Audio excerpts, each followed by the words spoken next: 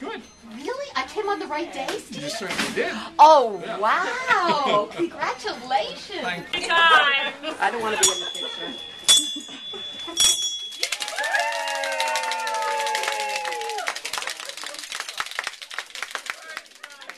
Can I say a few words? I just want to say a few words. You guys have been so good, and the nurses here, and for everybody else that might hear me. Couldn't ask for a better group, and you certainly work as a team, and just, somebody's not here and somebody else is always pitching in, and just a great bunch, and I truly appreciate it. And I have to say, Karen's not here, and Karen and Mary and Cindy have been like my primaries, but Priscilla and Kate and Pam and Roseanne, Loretta.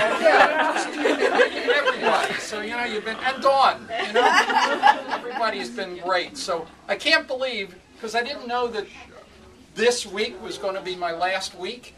And Dr. Tanzino surprised me and said, I'm done. So it's like, yes! It couldn't be better. So thank you so much. Thanks to my family, my wife Barbara, and my two daughters Karen and Kim.